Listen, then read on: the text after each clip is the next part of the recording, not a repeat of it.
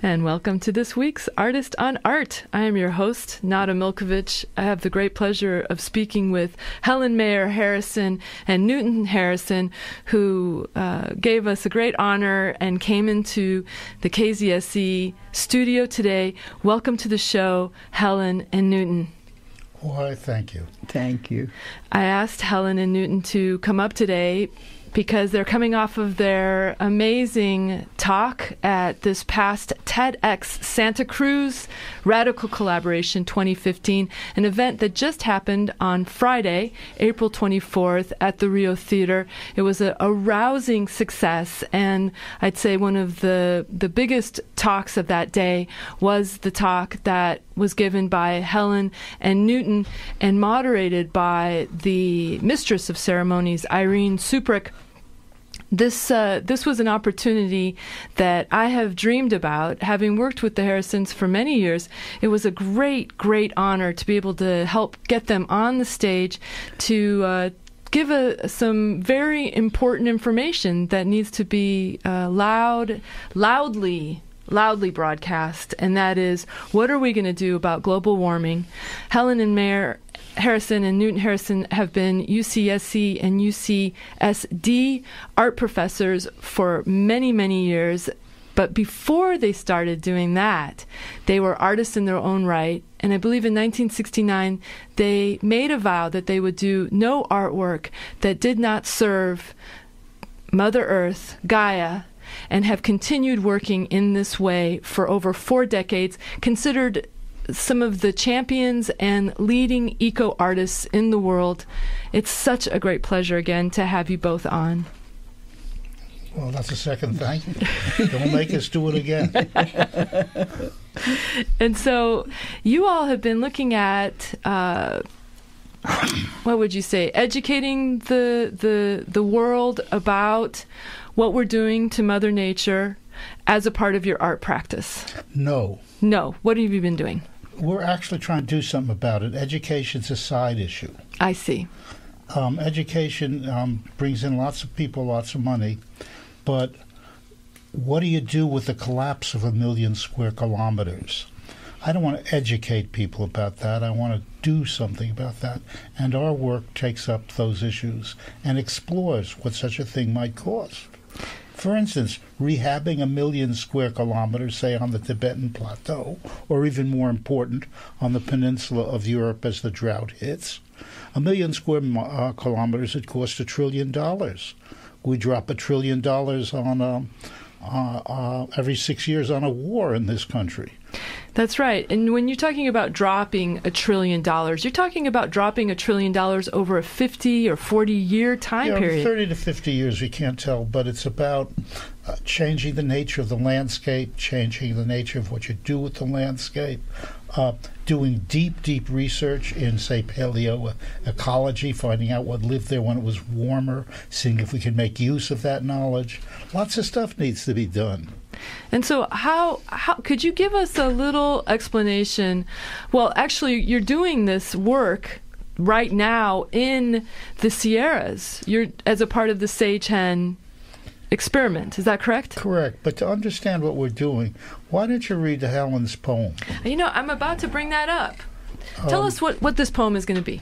This poem sets out to redefine the laws of conservation of energy in ecological terms. At present, most of our production and most of our exploitation of the planet ignores the how the processes of entropy and thermodynamics and really the laws of conservation of energy work. And would you call this as the manifesto for the 21st century? It's okay. Strangely as this sounds, we have to drop the entropy of the surface systems of the planet. We've exploited and become ingenious in our teaching of how to exploit all ecosystems. When you take energy from a system, you raise its disorder, you raise its entropy, so to speak. And the question is, how does the system get such energy back to continue? In nature, for instance, Nature's all about exchange. Why does it grow when everything else shrinks? It grows because the sun is the engine, and nature sets up exchange. Everything it makes, something else uses. And this cycles and grows. What nature makes, we use, but we didn't bother to give it back. That's what Helen's poem will be about. While I'm getting the technical difficulties of getting that poem up. That's why we're holding up. So the thrust of your work over the last 10 years has been how to meet this chaos that we've introduced by lowering the entropy, by extraction, by our consumer practices. Correct. And how do you say this? The best way to understand this is the way physics talks about it in first-year classes. You stick a glass of hot water in a cold room. Well, now, after a couple hours or less, the water and the room are at the same temperature. The glass of water has lost its heat energy. The room has gained that heat energy. The temperature in the room has raised, 1/100th of a degree, a little bit. So there's no loss of energy, except what was working in the glass doesn't work anymore. And the glass can't get back. Cut the trees in a watershed and make the same metaphor. So go ahead and follow out that metaphor for us. If you're cutting the trees. Okay, if you cut the trees out of a watershed, the sun hits the earth, erosion happens, the loss of a species in the soil that helped trees germinate goes away, particularly in the Pacific Coast rainforest, the Sitka spruce being an example. And what happens is the watershed loses its ability to keep its energy intact. So what happens? It continues, things continue to live, but it simplifies itself. And so there's a loss of genetic material as well. Yes, and I can't get it back. So how can we help it get it back?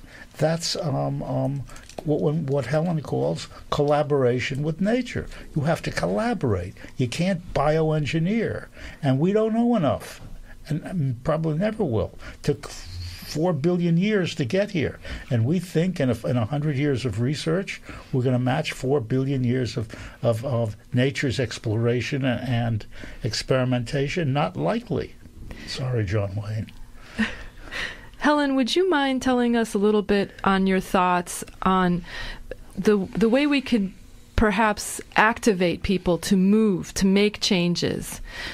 Well, first of all, I think that we're going to have to really get people involved. And how do we do that? It's a very difficult thing to do, but it's more important than anything else we can do. And that's why we're artists. We can present the images that will move people. They will see them. It will energize them. They will see it and they will think about it and they will carry it with them and may go on to work with them and do the kinds of things and explore what needs to be done. Whereas if we just give them the information, they'll say, oh, how terrible, and gee, we ought to do something. Maybe what can we do? And that drifts off. So that in order to get people involved in working with you, you have to get them feeling that it is necessary to so do. And you can do it in music, you can do it in art, you can do it in face-to-face talk, you can do it in all kinds of ways. But it has to be something that is meaningful to them. And then from there on, good luck. Can we put a word like empathy on what you're describing? Empathy is very much it's feeling, but empathy means that you're really feeling what is going on. Sympathy, for example, you are sympathetic when you see that a mother has to run after her child, and you're sympathetic with the mother.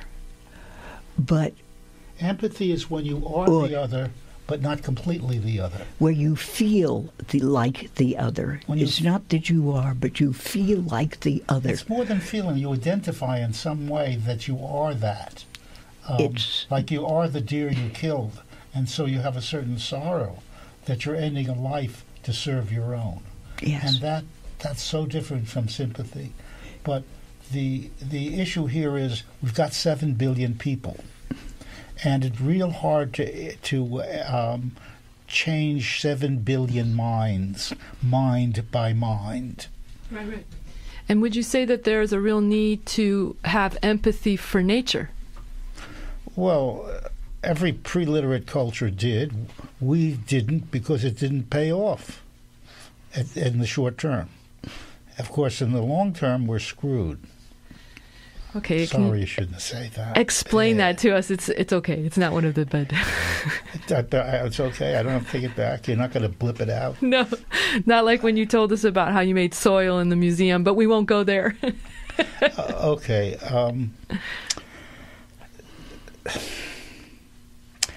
Look, every constitution, every government, every teaching institution, more or less teaches people how to exploit the environment for their well-being. You have dictatorships do it. Socialist governments do it. Even good, nice, perfect Denmark does it. So,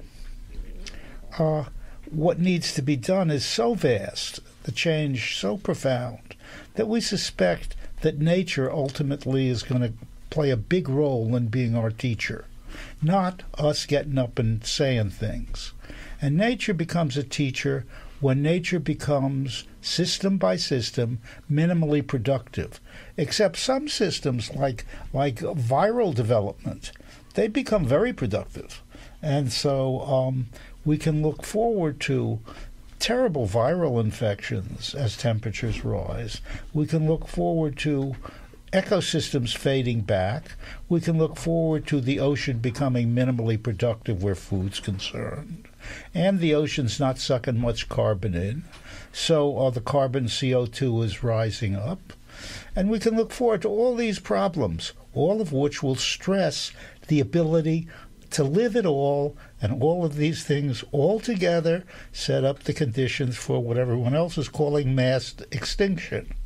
I'm merely calling it a gigantic ecological correction. Okay? You also call this the force majeure. What's that? You also call it the force majeure. That's the event that's happening. The force majeure is something we found a name for a while ago when we looked at all our work, and there was always something missing. And however much we helped Holland or some other country or some other place or a river or the cleaning of the estuary in the Black Sea by accident, all this stuff we did was only a patch. The world has an infinity of patches, but a finite number of systems, and those systems are under stress. And the stress they are under we call the force majeure. It is the combined raising of temperatures with exploitation of almost all systems. And we call it the force majeure because it can be understood also as two extremely forceful, almost inevitable wave fronts. One is a wave front of heat moving across all touching everything, and the other is a wave front of water raising the oceans and touching and raising against all landforms. So I mentioned at the top of this program that you two are here at UCSC. You have a center here called the Center for the Study of the Force Majeure. Yes, the Metabolic Studio has funded it a bit, importantly, and smaller donors have. We're in bad need of funding. We actually need approximately a $20 million endowment to do the kind of research needed to set up other centers in major universities for study. We actually need to think a whole new discipline needs to be made called large systems entropy analysis. All these things become possible if we're given the funds to generate them. If we're not, so be it. But we are beginning to do it. We have funds now that we have people who are working with us in China. And that is going to be a very interesting way to work, because China is one of the few countries in the world that have a view of the planet or a view of their area, and in some way that is significant. China can legislate stuff and move in a way more quickly than others. Because they're not capitalistic. Yeah. Yes. Or they're semi-capitalistic. Yeah. So that doesn't make them perfect. It simply makes them more able to respond. Right. Can I say what we're doing? Yeah, I was going to ask you. So give us some... Okay, we're working with a brilliant, I guess you'd call him an ecologist, but he's a general systems understander, a guy named Tang Ya, runs a couple of institutes there. And we've just been funded to do our first project in Tibet, which is to invent an ecosystem, understory and a proto-ecosystem, like 30 or 40 species, plant them in front of a glacier, and so that a plant ensemble, a proto-ecosystem, will follow a glacier uphill. If it does so, it holds water in the ground, begins regenerating topsoil, and it begins the hard work of regenerating surface soil. But holding water in the ground is imperative, and eliminating erosion is imperative. And if we do it there, it can be done with many, many glaciers all over the world. A second thing we're starting with him is posing the question of designing an eco-security system, not different than a social security system. Which we need here in the United States. Forget it. Let me just go back to the glaciers. They want to dismantle our social security system. Right. Who needs the environment? So the way what you're planning on doing in Tibet, which is something similar that you're doing here in the Sierras, and the Sage-Hen, yes. In the Sage-Hen, is you are creating this prototypical ecosystem that will follow the glacier as it's melting and moving up the mountain. Right. So that no time is lost. No, the nature will produce work. Nature will do this over a couple hundred to 1,000 years. Yes. And so what happens as a glacier melts? What are you left with? You're left with either rock, if it's a steep slope, or you're left with sort of stony subsoil. But this stony subsoil stuff is adapted to grow in if you select correctly, and it self-complicates over years. You can find this out when you look at a line across Europe. Where the glaciers stop, the ecosystems to the other side are complex. Where the glaciers move back, the ecosystems move in, and after 12,000 years, they're only about 70 to 80% as complex. So nature is who you have to learn from. Nature knows how to respond to catastrophe, even to die off. And if nothing is done, basically we lose the topsoil, we'll lose the water. The water will be gone with drought and flood. Yes, and therefore, like the Sage-Hen piece says, can we invent a species ensembles that will move in quickly? We'll have the seed stock that can move in quickly and reduce the impact of die-off in the high ground in the Sierras. As temperature rises 10 degrees, glaciers go away, ice pack goes away, rain becomes intermittent and heavy, and rivers experience flood and drought. Can we mediate that? Our Sage-Hen experiment, there's 12,000 plants in the ground right now. We're testing it. We have a small team of scientists working on it. And again, thank you, Metabolic Studio. Tell us more about the work of the Center for the Study of the Force Majeure. How do you envision this going after you've gotten the $20 million? You cut it in half. We need 40. But okay, 20 will do it. Who knows, you know? Look, what happens is we can then people it. Right now, it's pretty much volunteer. All the money that comes, since Helen and I are already paid by the university, all our work is volunteer. All the people who work for us, with the one exception of our manager, who's working very cheaply, is volunteer. We need to build a powerful office. We need to get to the Max Planck Institute in Germany and see if they'll open a center. We'd like to fund that. We need to get to Stanford and see if it'll fund it. We think we need to get to a South American university and among other places. So you need to spread these ideas, but above all, you need to raise the visibility of what entropy analysis can do for you in restoring energy to depleted systems.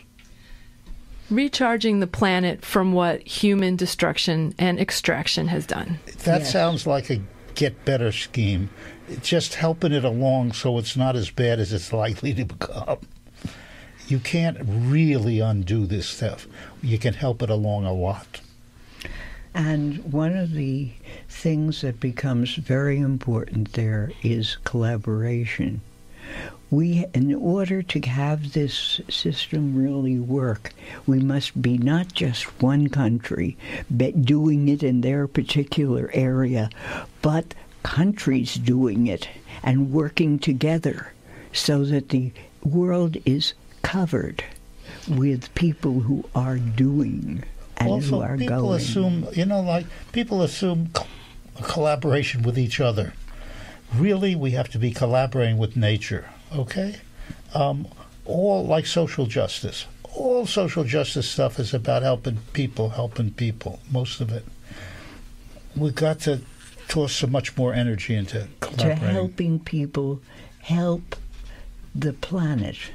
That is what people don't understand. Enough. Well, people get it, they just don't know how. Yes. I got the poem up for the force majeure. That's where we want to end today? Okay. Yes. Is that good? Yes.